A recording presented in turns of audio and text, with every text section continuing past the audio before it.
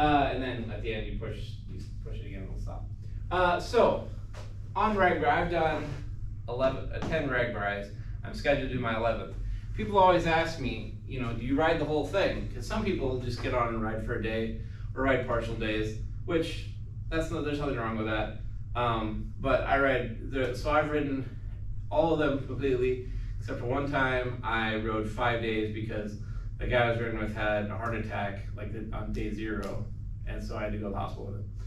Fortunately, he didn't have it on like day 3, because then he probably would have not been with us, but fortunately we got him anyway. So, and then this year, there was one day I only rode a half day because it was Century Day. So every year it's one of the longer days, and then they add a loop so you can ride 100 miles. And I've done the Century Day every time. Once you've ridden 60 miles, what's another 40, right? So this is exactly what this happened. I almost died here. So you can see it's a little bit of a down decline. And I've been riding my bike I got this bike in 2009, so I've been riding for 14 years. And I've changed up some equipment, but one of the equipments I haven't changed is my pedals. So I was riding, and I was going downhill. I was going pretty fast, because I was going downhill, and I was really trying to push it for the Century Day, because I knew I had to get 100 miles in. And my pedal broke. So I write Century Day, and then I talk about pedal. So you can see here, pedals should be right here, but there's my pedal, there's the crank with no pedal. So you can imagine if you're pedaling pretty fast and you push down, you're crashing. I should have broken something, but sure enough, I barely skinned a knee. And fortunately I wear these sun shields on my arm, so they got torn up, but the sun shield broke, but my arm didn't. So, and I did get a scratch on my Fitbit, which, I mean, I should have hurt myself pretty badly, but I didn't. I just went down.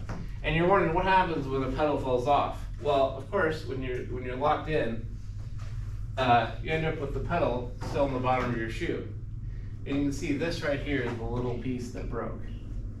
And so I ended up having to get. So what do you do in your pedal brakes? You're stuck on this. You can't ride without pedals.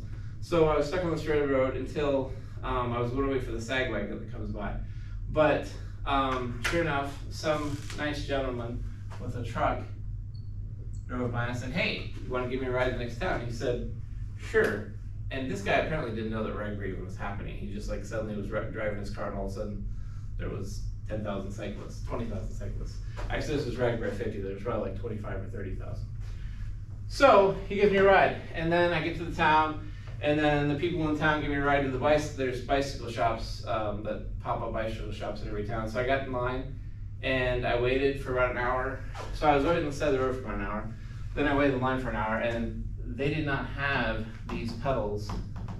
So I had to get new pedals and new cleats, which it was about $250 by the end of the day. But I was able to ride away, and when the ambulance came and like looked me up there, well, there's no reason you can't keep riding. But I was definitely hobbled. They called it a contusion on my back because I had fallen somewhere. But I really wish I had a video of this accident because it would have been pretty intense. So anyway, I should have died, but instead, and I don't think I would. I definitely would have done the Century part of it, but I would have probably made it, but it would have taken me a long time. Instead, we got someone to pick us up, and the pedal broke. So you were, I said that I almost died twice. What was the second time, right? So after Ragbri was over, and actually I rode the next day just fine. I felt a little bit, and that was the shortest day, but after that I was fine. I was really surprised. But after Ragbri, I was kind of sluggish and tired. Didn't really think about it. I just said, oh, I just rode across the state of Iowa. I'm a little tired. But I was noticing on the forums that people kept posting, hey, I came back from Ragbri with COVID. And I was like, well, maybe I should test myself. And sure enough, I was positive. So I got COVID on Ragbri. Now, I was triple vaxxed. I think I'm quadruple now, but triple vaxxed, and my lung health was pretty strong. So I just was sick for a couple days, but I had the plague. So, and the girl I was riding with, she came over and tested herself too. We think she got COVID earlier in the week because she really struggled and wasn't feeling very hungry, didn't have an appetite, but she had recovered, so she did not have it. But test, then 8.3, 8.5, and then by 8.9 I was COVID free in time to work the fair. So that's the time I almost died. I should have died twice on Ragbar. You can